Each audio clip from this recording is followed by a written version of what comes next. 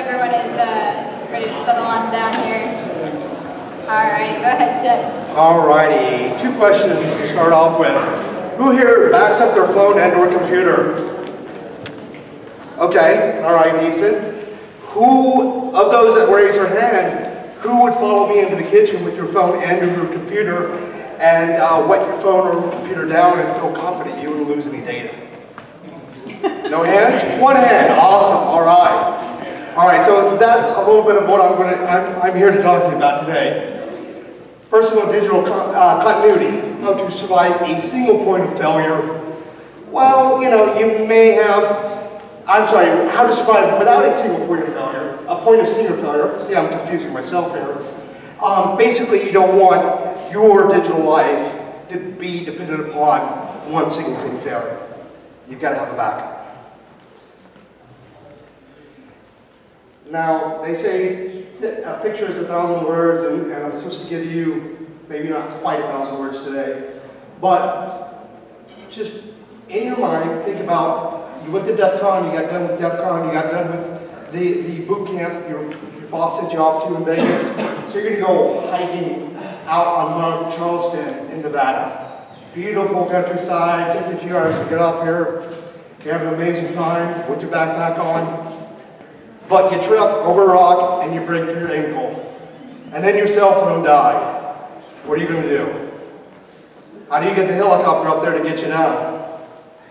Well, in hiking, backpacking, outdoors, we have something called the 10 essentials or the 12 essentials. And I won't go into a lot of detail on that, although catch me afterwards if you want to talk. But that is kind of the framework, that is kind of the philosophy that I'm going to hopefully encourage you to think about in your digital life. Now, people think about, well, you know, I'm going to go ahead and prepare for this. How prepared am I going to be? I personally have worked with a few organizations where they literally prepared for CBRN events, chemical, biological, radiological, nuclear events. What happens if the financial networks go down, etc. This talk is not going to prepare you for that. I don't want that responsibility. But I also bring this up to tell you it is fun to table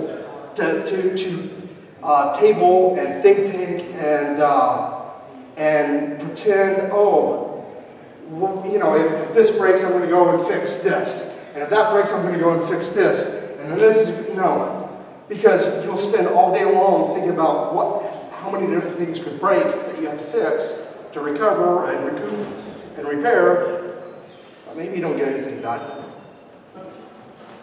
I have a note here. Apparently, the second sign sometimes causes people problems. They ask me, what does it say? So, just to let you know, Sie haben 50 Minuten Zeit, den Mindestsicherheitsabstand einzuhalten. Hopefully that helps you. So, are you still breathing? I'm still breathing. Which, by the way, I'm sorry, I'm having a lot of ragweed sinus stuff, so please holler if I need to speak up or anything. But this is going to be our baseline prerequisite. If you're not breathing, I'm not your problem, you're not my problem, you're somebody else's problem. Again, you don't have to plan for this. You don't have to plan for the eventuality that somebody else has to pick up your job or your digital life. At the end of your life, you can put it all in a box and somebody else can think about it. All you have to think about is what are you going to do to ensure your continuity, your security, your comfort. The other thing that the reason I bring up, are you breathing, is I don't want to deal with medical devices. In today's environment, if you have a CGM or a glucose pump or something else, a lot of times they will tie into the rest of your digital life, digital accounts and whatnot. I'm also going to beg off from that and say, talk to your medical provider, talk to your device provider, let them deal with that. But today we're going to talk about assets, risks, remediation, and documentation to go ahead and help you build a personal digital continuity plan.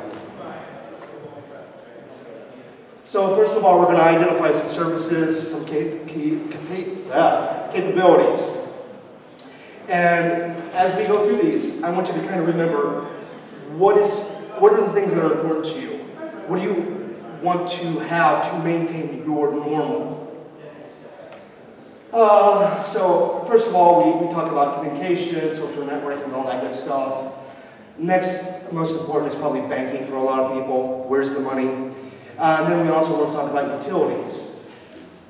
File management and other authentication are a little bit more nerdy, but in my opinion, they're actually maybe even a higher priority than some of these other items. Some of us that like to do home automation, other Internet of Things, that might be important.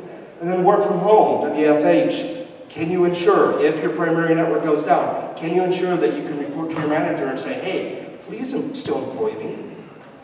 And then entertainment. This is something that a lot of younger folks, I don't think they really grok all that much. And entertainment is not all streaming. Maybe the entertainment is a band that you like that no longer is around, or a video of someone that it's original, unique. You can't go back onto iTunes and re-download it if you were to suffer a hard drive failure. Next, we're going to talk about risk. What are some, individual risks? What are some general community risks? Again, we're not going to worry about the nukes, because if somebody were to drop a nuke onto Kansas City, again, you're not breathing any longer, so it's not my problem. Tornadoes, power outage, network outage, transportation outage is an interesting thing because, again, if you're supposed to show up to work and you have a transportation outage, and then that was because your Tesla caught fire and your phone was in there, how are you going to reach out to your employer and say, hey, I've had a personal emergency. I need to get, a new car and a new phone. And then what I talked briefly about damage to a laptop or your mobile computing device. Hardly anybody here was comfortable with going and dumping their phone or the computer into the kitchen sink. So I would identify that as a risk because rain happens, children happen, they like to dump things on there. Maybe that beer that you got sitting next to your laptop you knock over, it fries out your keyboard. All things you can think of.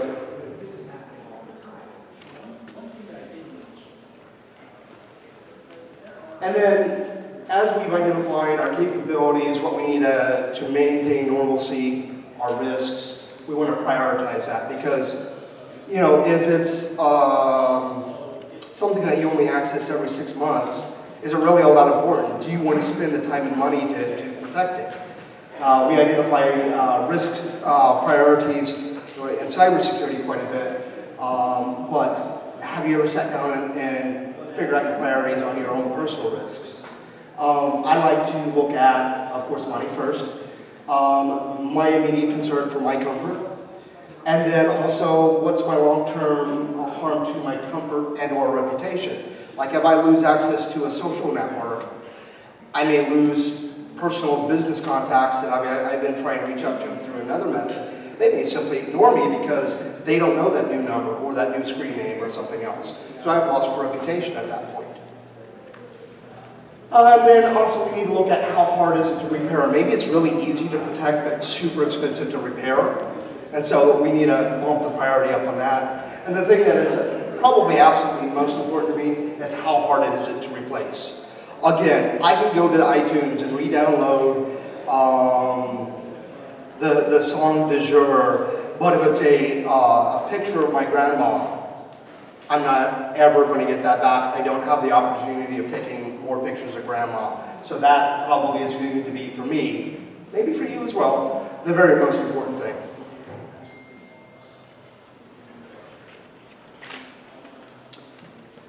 So after all that, we prioritize. We want to determine a recovery plan. And this is left very intentionally non-technical because what works for you is not going to work for other people. And then you also have to determine how much money and time you're going to spend on this. Maybe you want to spin up an Amazon work desk VDI to have a backup computer. That's pretty expensive if you run it for a while. Maybe it's cheaper just to go to Walmart and pick up a $300 laptop if your original laptop burns. So you also are going to want to think about how quickly you need to restore, recover. Maybe it's something that can take 6 months. Maybe it's something that if your initial capability of taking and receiving calls goes down, maybe you need to go to Sprint or T-Mobile that very next day and pick up a new phone. Writing it down. So not only are we going to write down our backup plan, but we're going to also back up our backup plan, which seems kind of recursive, but I can't tell you, even the people that have a backup plan, it's like, I'll think about it one of these days. They cannot pull out the sheet and document it to me, or they can, but it then got burned down in the house. So how the heck are you going to back things or restore things if you don't have your original backup plan to go to? I will again re-emphasize, perfect is the enemy of good. If you spend 20 hours thinking about one situation and how you're going to recover from nuclear kitty cats from Mars, maybe you'll never employ a Dropbox account to back up the very basic items that you need. And then also you've got to practice it, because a backup plan unpracticed is not a true backup plan. A backup that you cannot restore or never tried to restore is an invalid backup. So a couple quick examples. Again, most basic item that everybody can do walking out today is if your phone or your telecommunications service does not already offer an automated backup, camera roll backup, go ahead and enable that. Dropbox, I haven't used Dropbox honestly for a long time, but it used to be that you could get 50 megs from them or 50 gigs from them for free, I think. If not, I'm sure it's almost probably worth tossing 50 bucks out of my year to do some basic backup. And to re-emphasize, to really just hopefully inspire people, I like to ask people when I'm talking about this, who must you talk about in past tense? Because again, you can go get the song of the day off of iTunes. But if you have a favorite pet that you have photos of, that pet is past, you're not going to have photos that you can remake. For me, like my grandmother, my mother, I unfortunately don't have the opportunity of ever getting photos again. So I'm going to protect these photos almost to my life. And to do that, I back up better. Not only do I have a Dropbox, which honestly I haven't accessed in a while, I have a complete backup of my LAN, everything as far as desktop computer, laptop computer, different accessories on the LAN, all go into a Synology NAS. I like Synology. I won't tell you that you can't use anything else, but I do like Synology. I like the services that it offers. And that Synology then goes and gets pushed up to Backblaze. I will be improving this year. I have a buddy that lives on the opposite side of town. I'm going to buy a secondary Synology. Not only will then my original Synology at my apartment push to the cloud, it will push across town to my buddy. And that way, say a tornado hits my apartment, I can drive over to my buddy's and pick up my backup that same day. I don't even have to worry about Backblaze. The other thing that a lot of people don't think about in today's world is authentication issues. How quickly you can lock yourself out of your own accounts. Say you have a regular Samsung phone, maybe it caught on fire, maybe it's, I think that might be the normal operation mode of those phones. I hate Samsung. It's burnt, your laptop is wet and burnt and crushed. Where's your two-factor? Where's your passwords if you use a password safe?